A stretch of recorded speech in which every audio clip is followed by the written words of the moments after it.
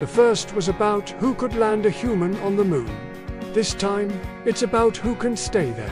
Imagine a base at the moon's south pole, powered by a reactor humming beneath the surface. Lights glowing through the endless night, astronauts mining ice, building habitats, testing technologies that could one day sustain colonies on Mars.